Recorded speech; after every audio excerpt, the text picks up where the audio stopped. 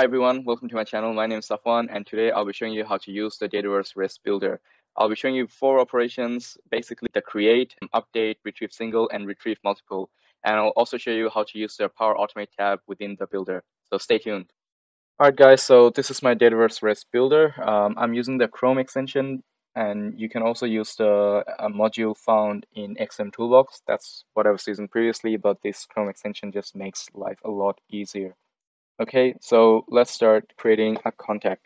I can click on these columns. It will show me a list of all the columns I have available to me in this table. So I'll keep things simple and I'll add, let's say, first name, and I'll add last name, and I'll add, let's say, an email. And these are all text fields, so I can just do whatever. I'll type in my name, Safwan Rim, new keyboard, sorry. Once I'm happy with what I have, I'll move to the Portals tab, and this is where I can see exactly the code that I need to paste in my JavaScript file.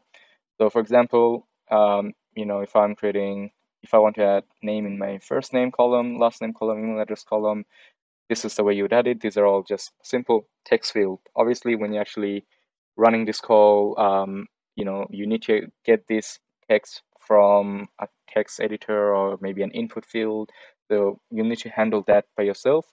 But ultimately, at the end, this is what you need to create a record with properties called first name, last name, email address, and so on. That's all done. Let's move on to a bit more complex things. So let's say you want to add another column, and this is the role column, and this is the choice field. It actually pulls in your option set that you have for this choice, and then you can pick by the title. Say this is a decision maker. So if I move to my portals, I will see exactly how you need to add in the code to allow a choice field to be created to your record. So I'm adding this role, and I'm adding the number 1, which is my decision maker field, right? So if I were to change it to, let's say, an influencer, my choice here, the number would be 3 instead of 1.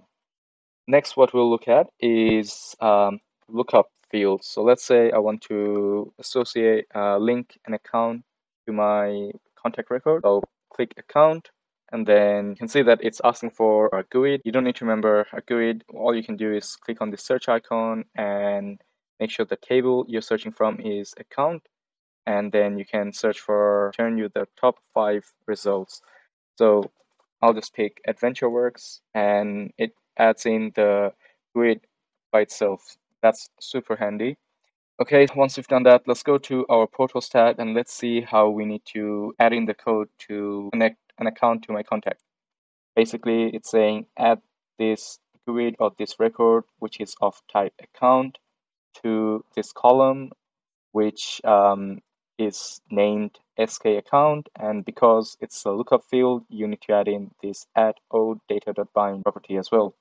Okay, so let's take this to the editor. So as you can see, if I click editor, it doesn't really copy the code over. I need to click on this move code to editor, which would then take me automatically to my editor and also copy the code. So once it's done, I can go execute code.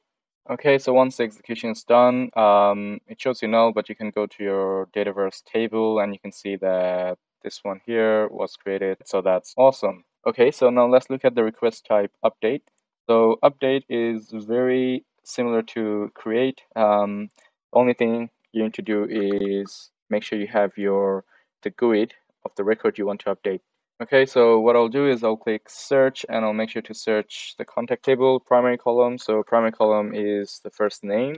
I'll do a search, and I know that this starting with A is the one that I've just added in. So I'll click that, and let's say I want to change the last name. So I'll pick last name, and I'll just say, I don't know, Safwan best, right?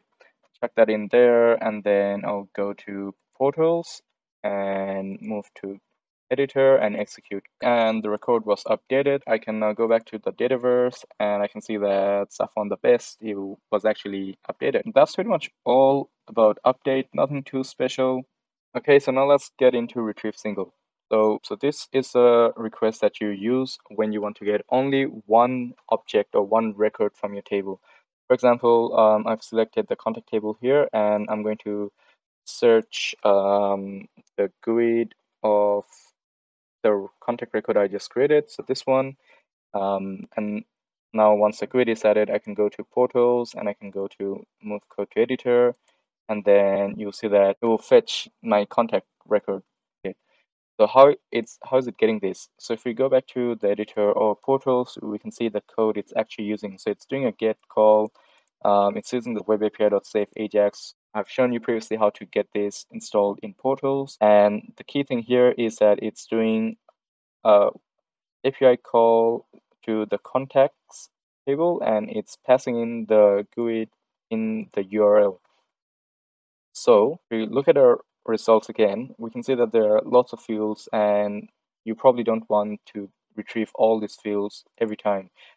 That's where you can use this columns option, where you can specify the columns you want. So I probably want the GUID and maybe the full name. Okay. And if I go back to Portals, move to Editor, execute code again, you can see that I only get the columns that I want. Now, if we go to our Portals, you'll see that in the URL, I'm actually doing a filter. So this is just your basic OData filtering. So you do a select and then you specify the columns that you want. So let's say I want to get the count, right? So I can go count, and that's the column. And if I run this now, I'll just get the ID of my account, which is not really helpful. So the next thing I can do once I've selected account is I can go to this many-to-one relationship. The reason you can go here is because your contact has a many-to-one relation with the accounts table. So click on select and type in account, SK account, so that's what you want. And let's say I want to select the name of the account. I'll just hit OK. And if you click here, it will show you exactly what column you're requesting. If you go to Portals, you'll see that the way it's asking for the account name is it's doing this expand filter, and then it's saying, okay, go to the SK account table and get the name. So let's see what happens when we run this.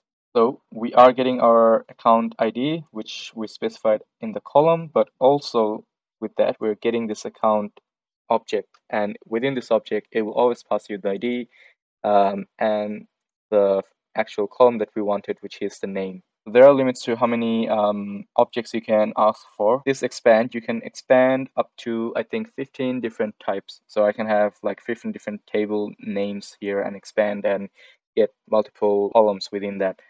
However, I won't be able to expand to a table that is not linked to my context because I'm searching the context table. Whatever I'm expanding needs to be linked to the context table. Okay, so that's pretty much all I wanted to show with retrieve single. The cool thing about when you're retrieving something is this Power Automate tab.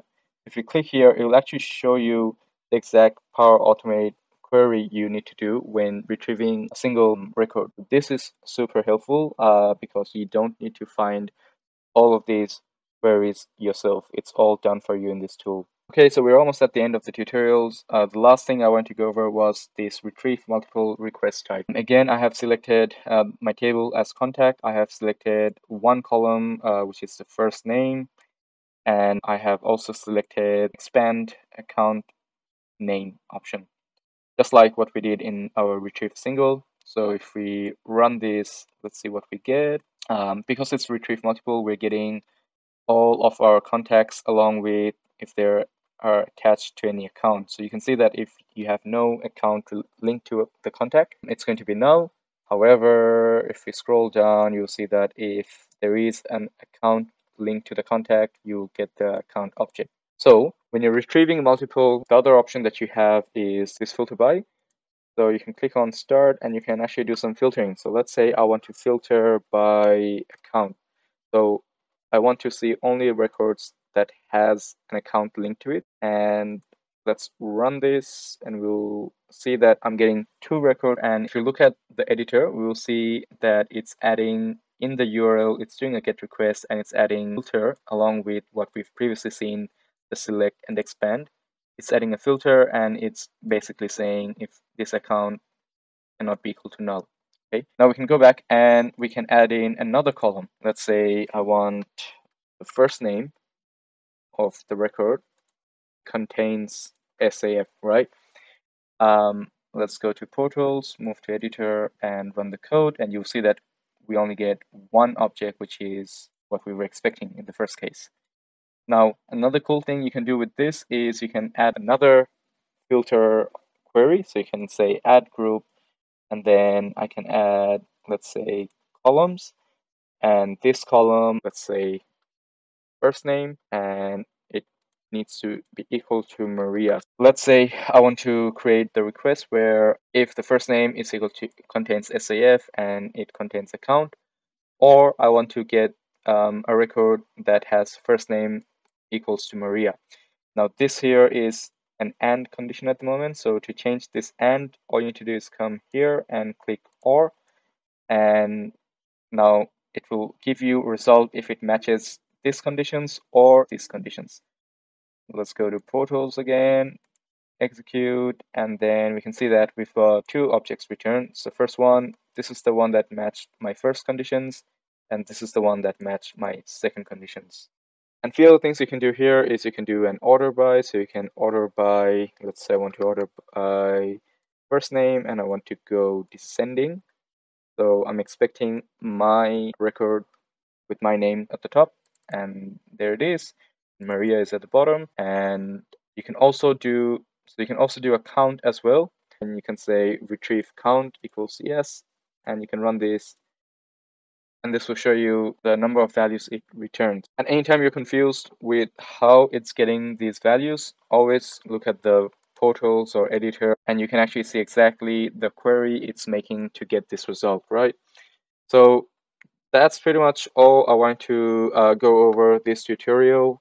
Once you're happy with it, and let's say you want to export to Postman, you can click export as Postman collection, export, and you'll have your file right there. That's all for today. Thank you very much. If you liked the tutorial, give it a thumbs up, hit the subscribe button. Thank you. If you have any questions, reach out in LinkedIn or in the comments below. Thank you for watching this video. If you think it was useful, make sure to share so that others can watch this video and learn as well.